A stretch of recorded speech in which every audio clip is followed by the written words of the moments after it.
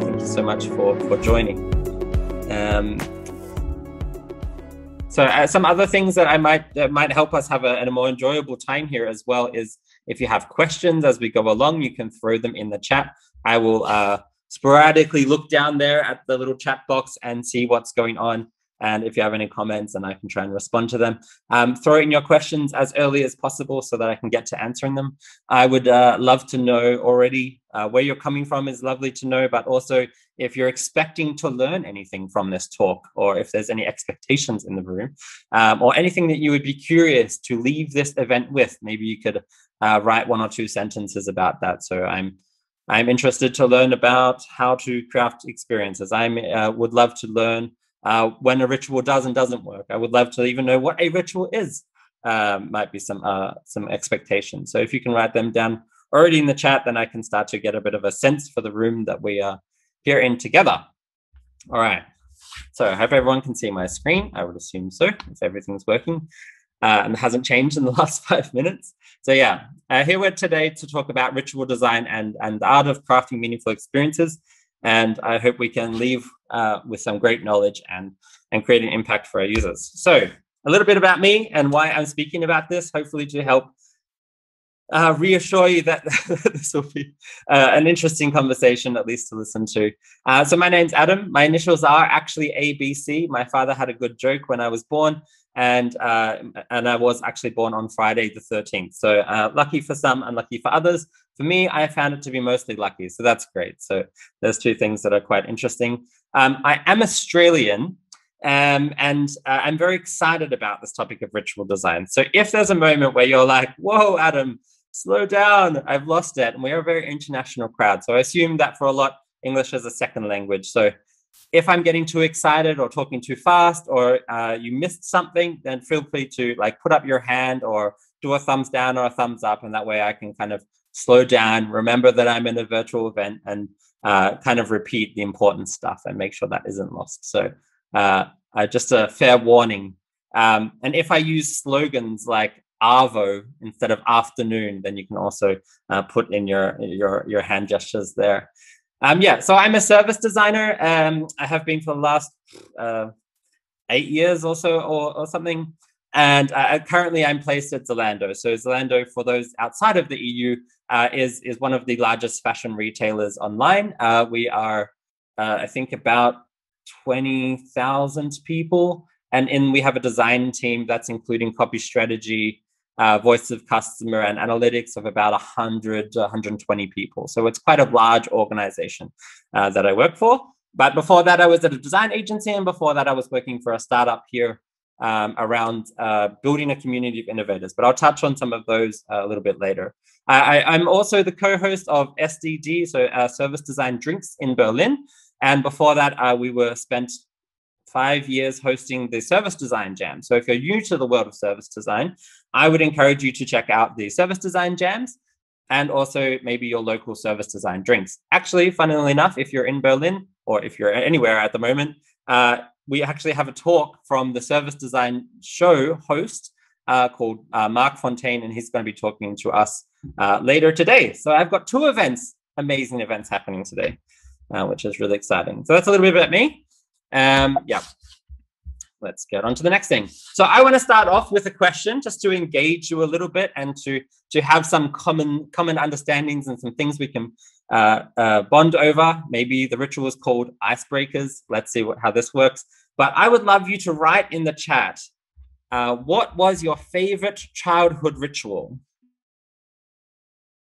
And this also just reassures me that you're alive and that you're actually there, that I'm not in a computer simulation talking to bots, but that these are real people. If you can just write down in the comments or in the chat, what was your favorite childhood ritual?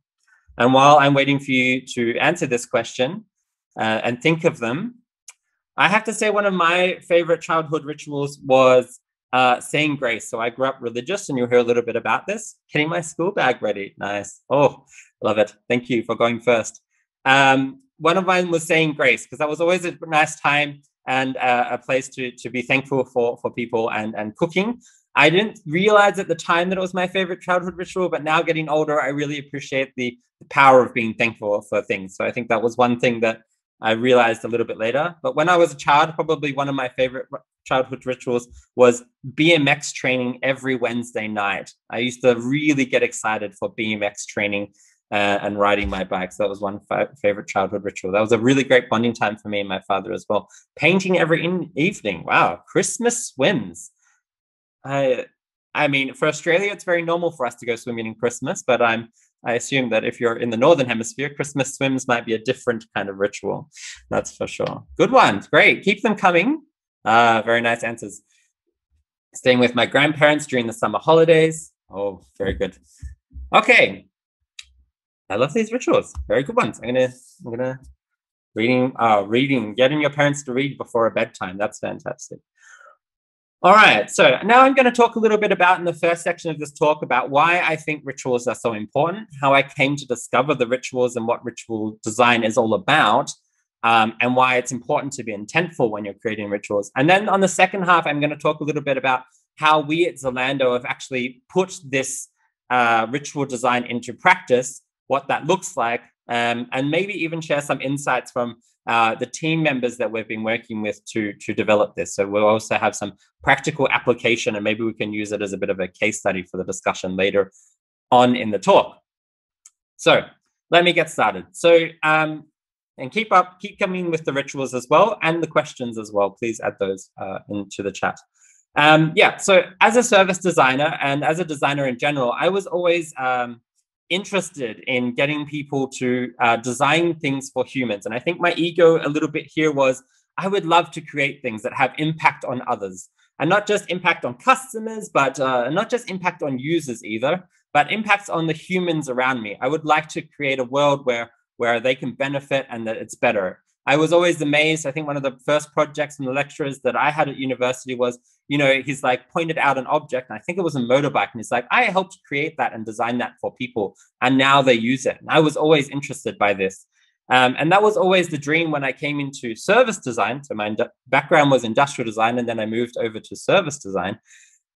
Always interested in how I could create impactful services for the people around me. So how I could really help them achieve what they wanted to do. And this was like really at the essence of why I became a designer.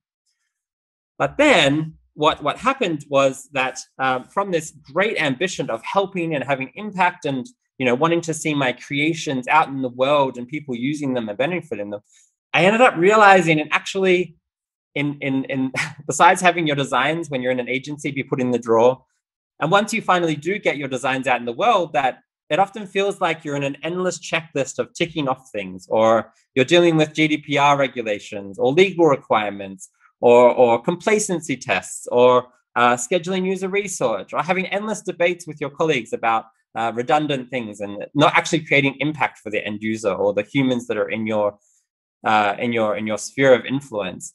And I was a little bit disheartened, and I was a little bit dismayed, and I was like, this is so frustrating. I really want to create great things for people, but I can't.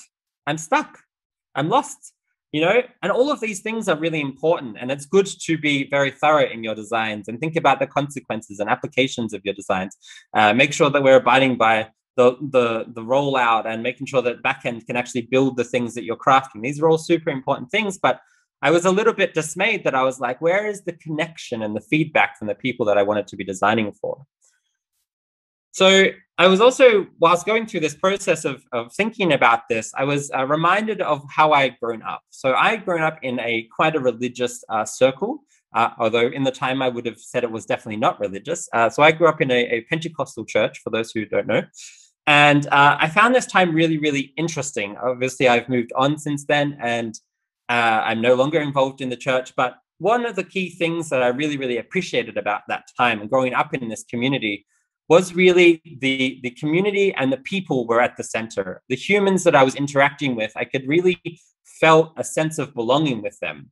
And I really felt connected, and I really felt safe and understood, but also there was a sense of this people at the heart of it. And this people space is what really attracted me to this kind of thing. And I remember going away on a youth camp, and having amazing moments and coming back so ecstatic with life and excitement and such a sense of belonging and understanding of who I was and who I was in this context.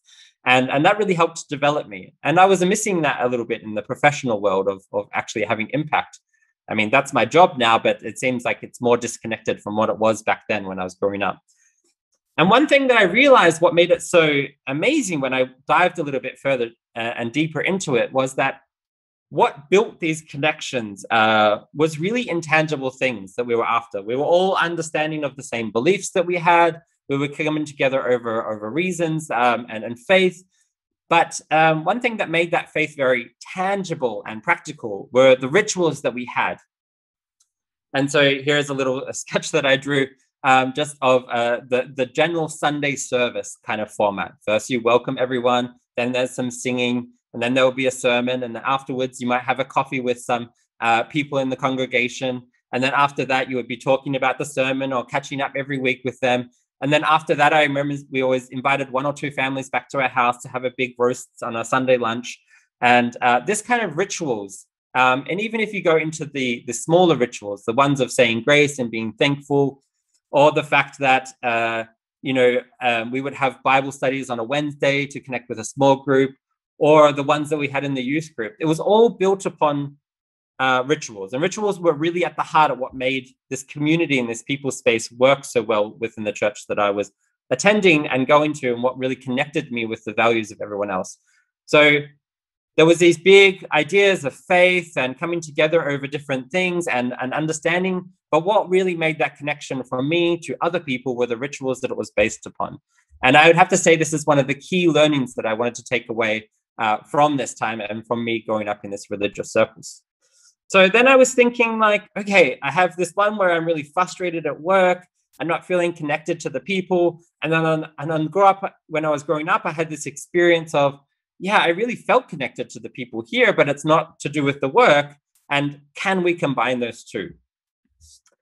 So then I was thinking about the rituals that we have in the workplace. And, you might have your stand-ups on a Monday, the onboarding process at your work, even workshops. So I actually run now, it's Lando, the internal trainings for creative workshops.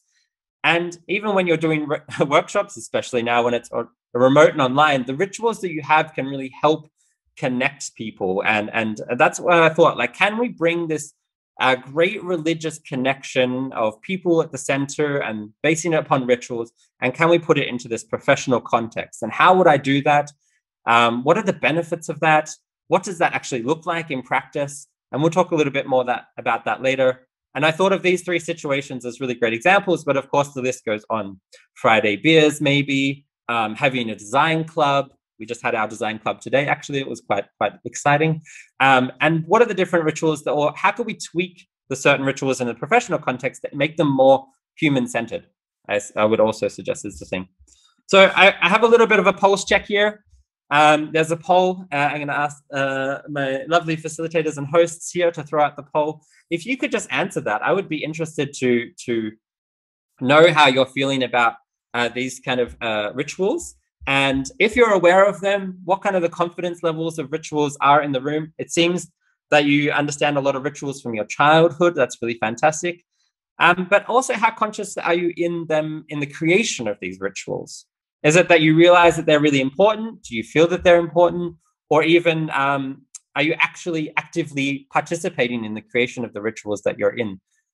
So whether that be at work or in your private life as well, the communities, or for the humans that you're designing for. I want to get away from this users word. So yeah, okay, great.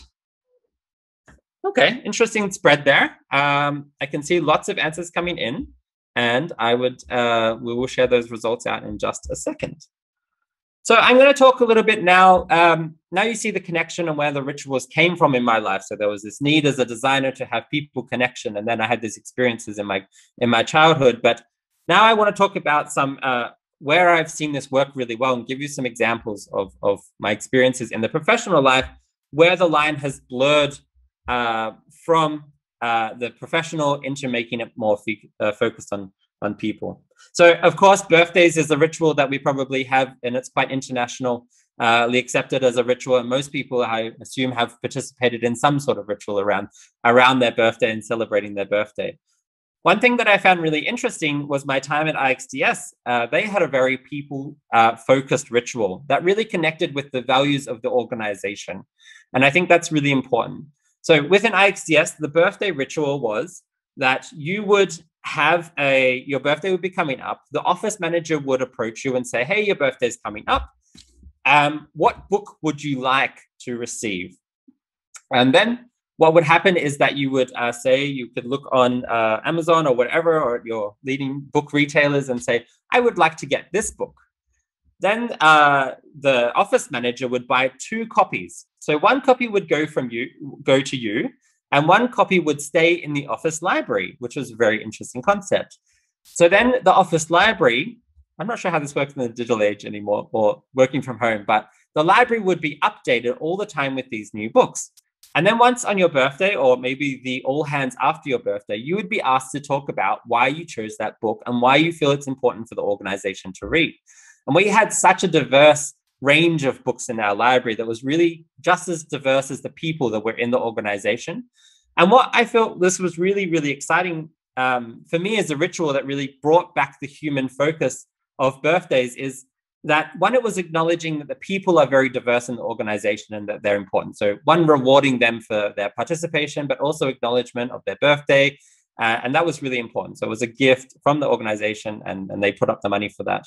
The second one was, we really value not because it's just your birthday, but also because you contain knowledge within you and expertise and understanding. And also you bring a unique perspective to this organization. And so then you were able to share that with the organization and also have some influence on the library and learning resources that the organization had. So yeah, those 2 combinations really connected into the value of the agency. It was a simple ritual that also, it was a really simple ritual that was easy to apply, and also it was very repeatable. So we could do it for everyone's birthday, and it was quite systematic. Also, one of the worst things that you might find at an organization is the design library or the library for resources is always out of date. Like you get these really old books that are full of magazines that come from promotional material. And this way, another key bonus was that we had a library that was very, very interesting to look at and always continually updated. So there was a couple of other side benefits to this ritual. Okay, so that's one on the organization side. Now I would like to talk about one on the service side when we're actually creating services for people. So I was working for Factory Berlin, which is a community of innovators. And we were tasked with creating a community that was accepting, but also a little bit exclusive and safe. And we were tasked with creating this, what previously was a co-working space of about 100 people, and turning it into a community of thousands of innovators. Apologies. And one thing that we looked at was also taking a ritual from the Berlin nightclub scene. So if anyone's tried to get to Berghain or heard of Berghain, it's a very exclusive club. But once you're in Berghain, it's a very, very, let's say, open community within the club. So we took this kind of analogy and ritual, and for us to build a very safe and exclusive, but also very open community, we thought, let's really focus on the gatekeeping. So we enforced a very strict application process here. I think we did something like 1 in 4 would be rejected, or that was about the average statistic. So we really curated the community. And this ritual of having people imply with their intentions, what they would like to do in the community, how they're going to contribute to the community, really helped build a community that was not just exclusive, but also very proactive and very exciting to be a part of, and also showed a certain level of privilege, which I think was quite exciting for this ritual. So the onboarding ritual here was very, very good, but also taken from not a religious background or something, but from looking at rituals, how we exist in the world, or in this case, it was from Berlin. Yeah. So that was a second example. The third thing I want to bring up in this thing, and maybe it's before we go over to the case study of how we're applying this at Zalando, is I want to leave a little bit of a warning with rituals. So my experience with religious groups and the organization there was, once you're in, you were in. And these rituals really helped bring people together. And now, oh yeah, the poll results are up. Thank you. And they really brought people together in a really great way. They also aligned people, bring people together to tangibly feel the values of the organization. But on one other side, and this is the real downside of rituals, and this is something that we need to be very clear about, is that rituals can also exclude when not done appropriately. And this is really why I advocate for crafting meaningful experiences, being intentful with the rituals that we have. And so once I was out of the religious group, and once I had left the church, I really felt excluded. I'd lost my friends. I wasn't in contact with them anymore. And what had brought me so close together with these people also pushed me really far out of the organization, because these rituals were, if you're in, you're in. And if you're not in, then you're really out. And I felt that it was a really disheartening thing. And sometimes we also do that within the rituals and organizations that we have. And one key example I think of this is Friday night beers. And you might think, well, everyone does Friday night beers. Knockoff beers are like a tradition. That is like a cherished ritual, especially within Australian culture. Yes, I totally agree with you. But have you ever thought about people that don't drink? Or the colleagues that might have to go home and look after their kids? Have you ever thought about the people that only work part-time? How is this ritual creating an inclusive environment and also bringing them closer together? Because I would assume that it also pushes these people away. So within Zalando, we've also looked at this as well, and we're redesigning our rituals to be more inclusive of everyone, especially when diversity and inclusion is such a big topic for us at Zalando, but I think in general for designers. And this is the slight little warning where it's really important to be intentful with the rituals that you have. Okay. So now I'm going to move over to the application process and give you a bit of a case study of how we did it at Zalando. And maybe you can take this and apply it to your organization, or maybe it might even give you some inspiration of how you might apply it to your own life. So over the last, I think, year now, actually, we've been looking at our rituals and gatherings and how we bring the community of product insights and design to a new level. So yeah, this is back from November and December 2019. This is when the initiative started. And it's come a long way since then, I would say. And it's been a really big learning experience, especially now we're all working from home. We had to do it again once the lockdown kind of hit. And a year on from lockdown, I would say it's still developing. So it is a continual process, let's say. Okay, so we interviewed all of our community. We did some deep dive interviews with different members of the community from different backgrounds, with different lifestyles. We also sent out a big survey. We also had a couple of group workshops as well. And this was led by my amazing colleague, Annette Lay, and supported by the design ops member, Ekaterina. So those two lovely designers and people really did a great amount of work producing these results. So I just want to credit them. They also wrote just recently an article on Zalando Design, our Medium blog. So if you also want to dive a little bit deeper into that, then you can also read a little bit further there. So one of the key learnings of what we heard and got back from the community is people would like rituals that emphasize this moment of celebration. So it's a key moment, whether it be a 1 year, 2 year celebration, anniversary, or new promotion, or whether it just might be a project well done. They really wanted this to come out in their work and also be celebrated in the rituals. Good question, Rosa. It was just the product insights and design team, which is the 120 people I was speaking about. Of course, we also have ZDS, which is like our, ZMS, which is our marketing designers, but they're in a different job family. That's just the way that Zalando is structured. Good or bad, I'm not really sure. So yeah, there was this moment of celebration. So how we applied this, or how I would suggest that people would apply it, is when you're crafting rituals and when you're creating rituals, make sure they're also full of moments of surprise and delight. And also, when I'm talking about trainings and facilitation and workshops and things, I always add in this moment of saying thank you to your participants. So that's how I apply it when I'm doing a retrospective or a design sprint. Always having these moments, maybe at the end of every day or at the start of every day. Also, even just saying thank you. So thank you also for participating in this talk and attending.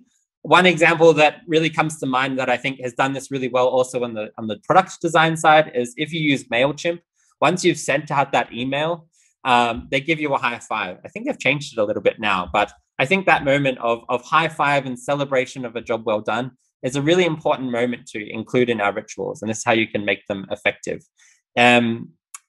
I have to say also, if there was like a high five moment whenever you exported for PDF, when you were in your InDesign files, oh, that would have been gold. That was a real missed opportunity from Adobe, but sure not the only one. All right, number 2.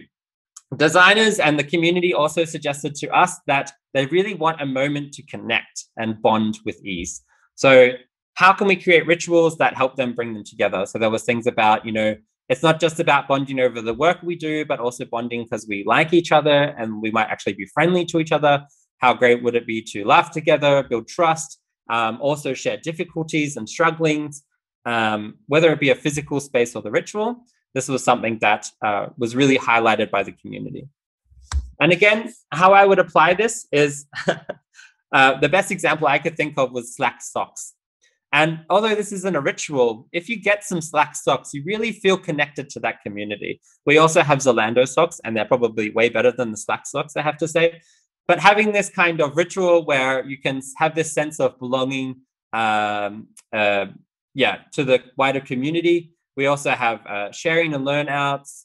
We also have many different rituals, but also for your users and the people that are around you, setting up, well, Slack community is just the start, but you can go even further to give them badges and rewards or acknowledge their part to belong with the different people. I just joined as a mentor on AdPolis, so an amazing design people list. And one of the great rituals that they do is their onboarding experience for new mentors is really, really quite nice. And they really acknowledge each people. And not only should you introduce yourself in the community, but you're also invited to a new mentor online get together, and there they run some activities as well. And I thought that was a nice ritual that they did. So thirdly, what people said to us was that there is a hunger to be inspired.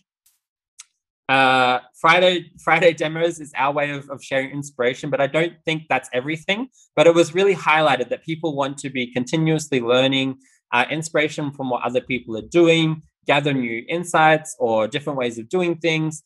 And this was really highlighted quite clearly for us as number 3.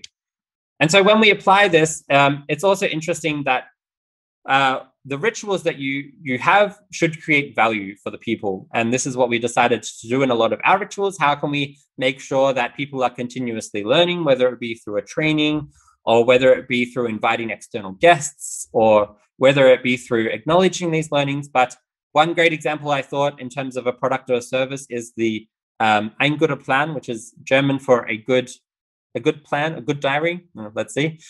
But they also have organized rituals so that you leave not just having documented what you do, but also having learned something as well. And this layout and this idea of this ritual of not just writing down the simple diary entry, but also learning and getting reflective.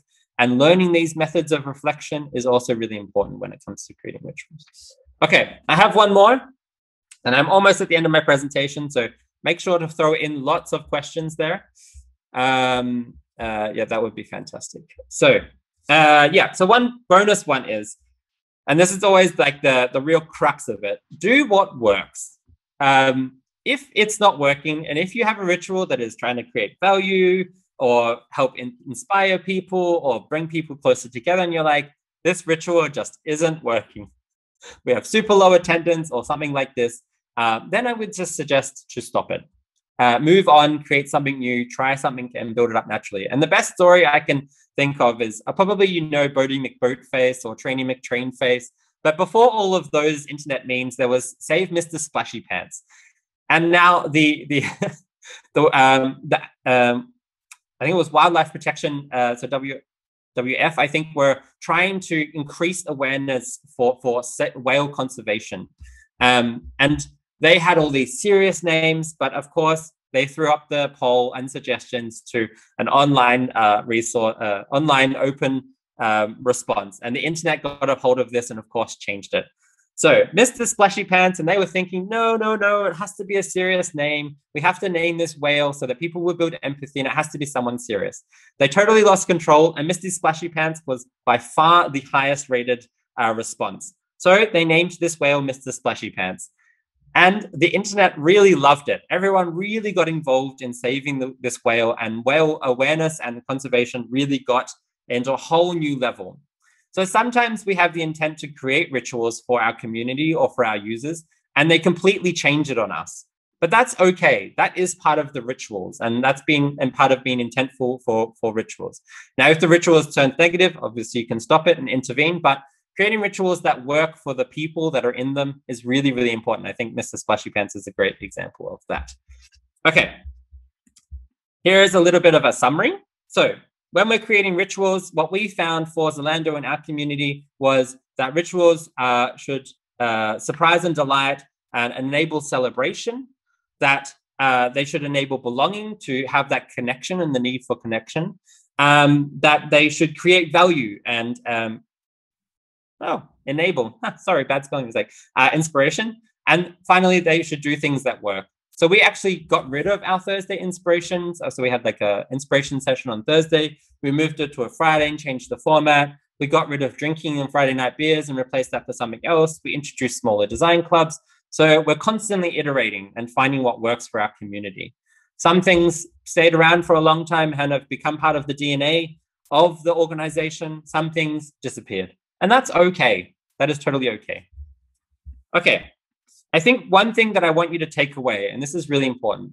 So remember when I was talking about my religious experience of creating people space and how there was a lack of that people space in my professional work and in the organizations that I were a part of. One thing that I want you to look at when you go back to your work after lunch and you've finished eating your food is think about, how can I, as a person in this community, create more people space?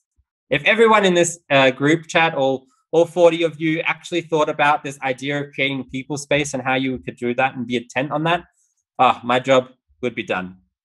That would be fantastic. Could you please also help me to create more people space? Okay. To do that, I have a bit of a template, and I can share the template that we use when we're proposing new rituals. You can steal this. You could also just take a screenshot right now. I can also share out my slides a little bit later.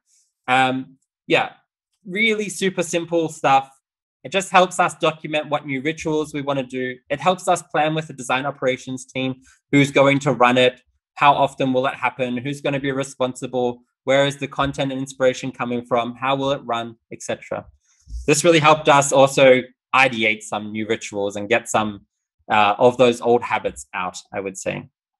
Okay, if you're wanting more, then I would suggest that you check out the 2 articles on Zalando design at Medium. I would also suggest that you get 2 books, Rituals for Work, and also look into Ritual Design Lab. And I think there's also now Rituals for Remote Work as well. By Corzat and Margaret. They're like 2 amazing people coming from Stanford, and they do so much great work. And if you want to get more involved. We also had Ted Matthews on for the service design drinks a few months back now, talking about ritual design and how he applies it. He's a Norwegian professor, and he's also worked with their big football teams to create design rituals. He's also done it in many different situations and at a much higher level. He's actually writing his PhD around ritual design. And finally, one thing that I think really helped me connect these 2 parts of my religious side to my professional side is a talk by Alain de Botton from School of Life, also a great organization and group, about atheism 2.0. So not throwing the baby out with the bathwater. That's an expression in English. I'm not sure how it translates, but yeah. That was a really inspiring talk that I felt helped me interpret my religious upbringing and how I could apply it further. Okay. So now is a bit of discussion time. I would like to open up the floor. If you have some questions, then please throw them in the chat now and we can have a look at them. If you would like to ask a question directly, you can also just put up your hand and I will stop sharing my screen. And then a little bit later, I'm going to wrap up with 1 or 2 pieces of promotion. And then I think that's it for us today. Great. Thank you so much for listening to my talk. Are you still alive? Yeah, thank you very much for coming and talking to us, Adam. Actually, I think it was a great talk, and there are not so many questions because we explained everything so well. I have a question though, if no one wants to go first. And my question is, do you have any ritual for the ritual design? I mean, do you have a retro for the rituals? How do you decide to stop something? How do you decide to try something new? And stuff like that. This would be of interest. Well, sometimes it's very easy to stop rituals, maybe because just no one's attending anymore. Yeah. It dies off quite naturally, and you just need to pull the plug. I think what comes as a challenge here is that sometimes rituals go through this really high peak of participation when they're all new, and then they're going to go through a slump. And getting through that slump into this, okay, now it's part of our core organization and part of the things that we do. That little slump there is sometimes a make or break. So whether it be that you just kill it off, or whether you actually say, no, it really is good and we're going to keep investing, and then it will come up a little bit further. We found that with a few of our rituals, especially things like what we call Passion Thursdays, like share outs and getting people and designers. And we've had to tweak it a few times to do that. So either we say we're going to tweak it. And normally this happens like, I would say like if it's a weekly event or something like this, like 3 or 4 months in, we normally have this discussion. But because we also do ownership through design operations team and they kind of support us, we also have like some reflection with them as well. Maybe there's 1 or 2 sessions where no one wanted to share and we're like, okay, what do we do? And then we kind of do this. But initially when we were doing this project and asking all of these people for the feedback, we also looked at all of the rituals and we had a calendar and we're like, well, this is too much. Like no one's going to actually be able to attend all of these, especially when like we're being bombarded with endless Zoom calls kind of thing. So that was the other action. Yeah, sure, of course. And you answered also my next question, which would be about the design ops, if they are getting involved or not. And now I think I can give to Celeste. Do I pronounce your name correctly? Please feel free to unmute yourself and ask your question. Yeah, that's fine. Yeah, so thank you, Adam, for this talk. I think it was fantastic. So I have a question related to remote teams in cases where you might be in different time zones. I don't know if you have tips. I think if you're remote and everybody's in the same time zone, you might get around it by having video calls. But I was wondering if you have any tips about how you might promote rituals in a team that is distributed in different regions. So I think rituals don't have to be a group ritual every time. And one thing that I've helped and I've started to implement in a lot of the workshops that I'm running is having something that's also physical, whether that be sending them something or going to get something or documenting something. Getting people, I feel, outside of this everything has to be through Zoom mentality is also a great way. And I don't know if you've ever watched a movie where they break the fourth wall or they speak to the audience directly. I find having something physical really helps do that. So for the last workshop we did, everyone received, I think, a bag of popcorn, and then we made like an activity out of the popcorn. Or another one was we did like a design sprint. Everyone, what was it? Was it tea? It was some sort of like food thing, and then everyone had to document where they were drinking their tea or something like this. So it was like an asynchronous ritual where everyone was able to get away from their computer and do something. That was one idea we had. And the other thing I think is to just be intentional with the rituals that you might have, whether it be setting up like a spontaneous coffee between 2 people. I recently got involved with or started reading about a new like ideation method, which is called 1, 2, 4 all, which is like a pair comes up, like you come up with an idea, then you share it with a pair, then the pair shares it with 4, and then 4 shares it with the whole group. And I have found by leveraging those kind of breakouts is also kind of a nice way of coming up with different rituals to think about, and also like talking or discussing. Being intentional and creating those is a huge thing now that most people are doing remote work. I'm not sure if anyone else has any other ideas, then I would love you to throw them in. But I think getting people away from the computer has been the best benefit for creating rituals that kind of have some impact. That has been helpful for me. So, that's a great tip, actually. Thank you very much. Nikos has a question. Do you want to read it out, or should I just? I'll just do it. So was it an organization decision to focus on ritual design for designers? No. I wish. I think it was a known aspect of the community that we should be improving and looking into.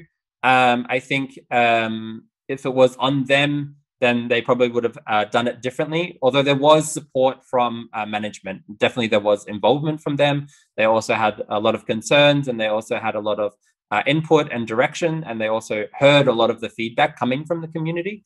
But I think the idea to focus on that was also community and based. So they got permission from management, or we got permission from management, and then we were also able to implement these different things.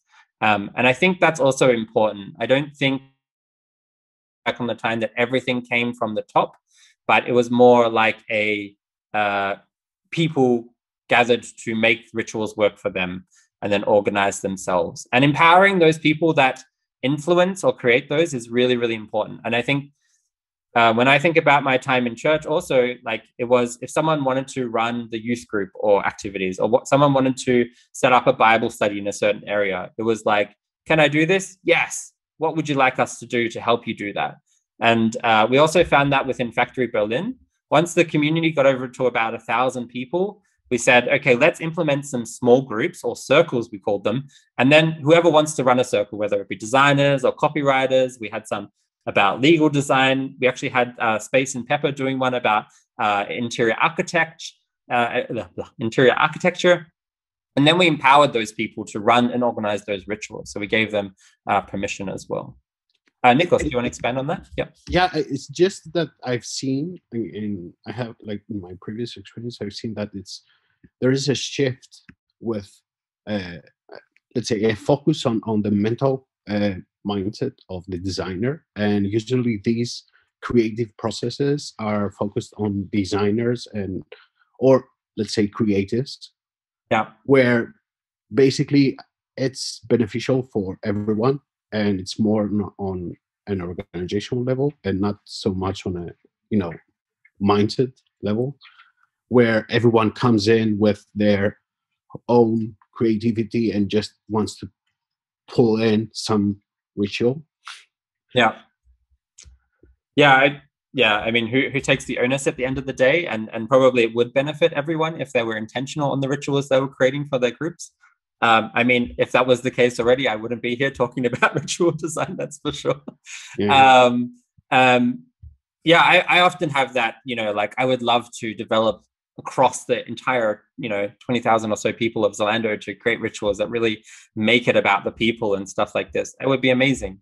I can't do that. I don't have all the capacity to do that, nor do I want to be responsible. And I think the last point of doing something that works is also doing something that works for the people that are in that. So if we were to do a ritual in design, it probably wouldn't apply also to the engineer community. It probably wouldn't also apply to people, is the Zalando terminology, HR community.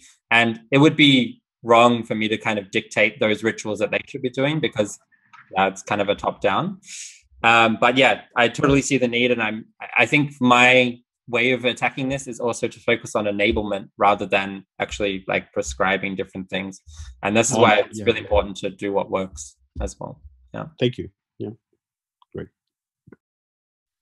I want to quantify these activities. Prachi, would you like to ask this question? I'm interested to know what you would like, what you mean by this. So I was just thinking, did they ask you questions about what is the return on investment, for example, the kind of time or money or anything? Did you face questions like that? Yeah, all the time. Like, why are we spending money on this? Or can't you do your work? And why do you feel this is important? Yeah, I mean, yes, it's their job to ask those questions, I would say, to question the rituals and to do this. They're also getting all the feedback from the people that they're managing that, I feel so lonely, and I'm struggling with this. So it wasn't much to convince them that we needed to do something, but I think it was also their thing to say, like, okay, we're not going to do a week offsite with everyone and we're going to go, get away and stuff like that. That's not within the scope. We need to find smaller initiatives that we can run over time. So they put on some constraints. some things I didn't agree. I still think doing a week offsite would have been absolutely awesome, and to really like have that youth camp experience where everyone's just so connected and so together, and we really know what we're doing, and it was all about the people, and really felt great. But they have to be responsible to themselves, to the community, and to their stakeholders, which might be upper management or the C-level. Yeah, so yes, but also in a good way, not always the worst of ways. But again, if they could say like, hey, Adam, you can spend like 50% of your time on doing this design rituals and creating rituals for the organization, I'd be like, woohoo. But yeah, that would be even better. But yeah, it's their job. And that conflict, and I guess that friction between yourself and the organization and the people that are responsible is also about understanding the feasibility there. So good question, very good question. What are some of your rituals, Adam? Any pro tips for a best ritual to adopt? I have one tweak that might be really interesting. Who does a stand-up here? Like if you do like a Monday morning stand-up, we also have design clubs. I'm sure that most people in this organization would do like a Monday morning kickoff. Adding one small adjustment to this is really, really helpful. Adding what are you thankful for, or what are you looking forward to this week, adding that question into your stand-ups can really change the dynamic of this. Often people are quite negatively inclined when they're focusing on what they have to do or what they want to do, etc., etc. And I find adding this, okay, what are you thankful for, or what are you excited for, adds a different mental state that can actually change the dynamic of the team and the discussion and the tone of the discussion. So it's also what we've found, I have to say, at Zalando, is that not that we reinvented the wheel. We always did some inspirational talks and share outs, but adjusting them to make it better is also a big part of the rituals and this iterative process. So yeah, give that one a shot.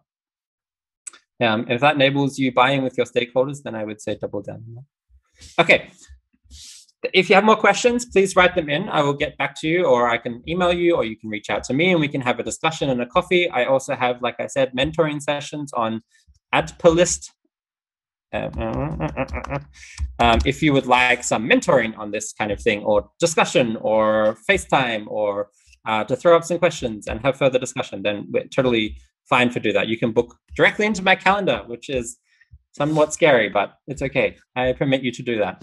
And you can reach out to me there. Okay, so will do. I have a final question, if the time permits.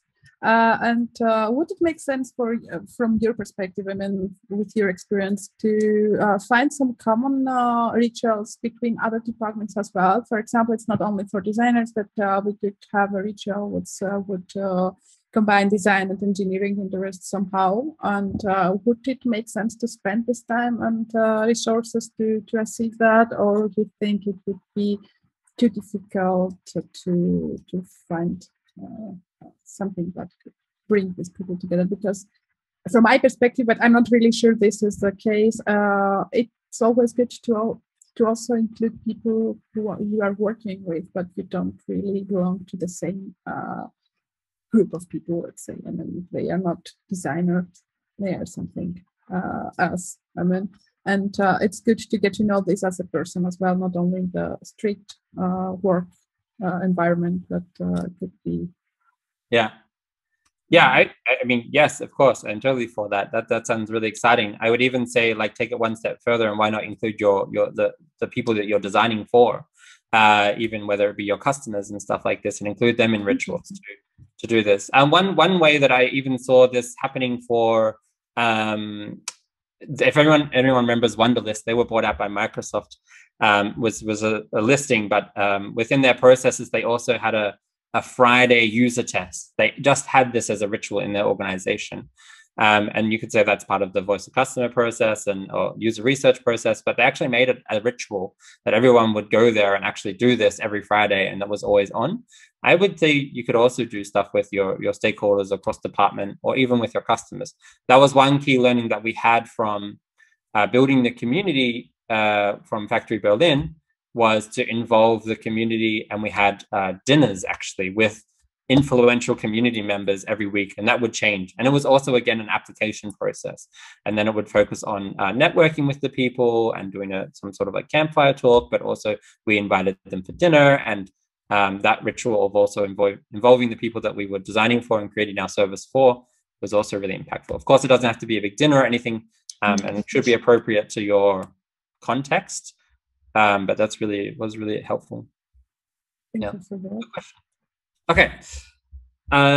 In the sake of time, I have to, by obligation to my company, and we're so awesome at Zalando, but if you are looking for a new job as a designer, or just in general, I mean, you can do whatever you would like, then we are doing some hiring days. So you could get an answer within 48 hours, which is a new ritual we are trying to increase the time. And we heard lots of feedback around, okay, like it takes like 2 months to get feedback from you.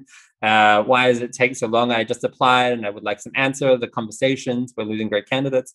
So we took this feedback and now we created these hiring days as a ritual. So it's like a 48-hour sprint of getting people the applications in, looking through them and getting them rapid responses. So really focusing on time, feedback, and this kind of thing for hiring. So if you would like to participate on that, I can share a link with you. Will also be linked in the slides. Shivers. Sorry, hang on 2 seconds. I will get the link for you. And yeah, so that's really exciting. Then the other thing was, like I mentioned before, service design drinks. Woo! We have Mark Fontaine, who is head of everything at Service Design Jobs, but also hosts the Service Design Show. So this is the person who talks with like all the great influential people in service design, but he's also a very fantastic service designer himself and has a lot of interesting input and things to say. And we're really looking forward to that. And that's tonight. So tonight at 6 p.m. Berlin time, if you'd like to join us. Awesome. And that's it. Thank you. Thank you very much for being here. We are excited having you, and we hope we will have the chance to have you again on other topics or to do something together as discussed earlier. It was a really insightful talk. I hope everyone got something tonight. At least I did. So I feel great about the time spent here. And yeah, I will try to keep up with you also for this mentoring that you asked for, if it's possible for rituals. I think personally I need it for my job, so I will come back to you. Thank you very much. I have to also say thank you to this HCD network for allowing us today to have this event, and for this is doing, which is an educational platform where we can learn a lot about design, service design, but also other disciplines, human-centered design, I would say, because everything comes under this umbrella. From my perspective, at least, we are all humans designing for humans. Yeah, and Adam St. John Lawrence also sends his regards and his hellos, and his we also had him as a guest speaker and talked about this is doing. It was also fantastic to hear about all the great learning opportunities there for the non-service designers or designers in the crowd, maybe. Yeah, they are supporting us really well, and we are really happy to mention them. If you like, check them out. I will send the link in the comments as well. And of course, thank you all of you for joining us. It was a great discussion, and I think a really good participation. And we are looking forward to see you in one of our next events. We have already 2 in the making, so stay tuned, and we will let you know what's happening next. Thank you all. Thank you, Adam. And we will see you again soon. Thank you, everyone, for joining. It's such an honor. Yeah, it was great. Have a lovely rest of the day.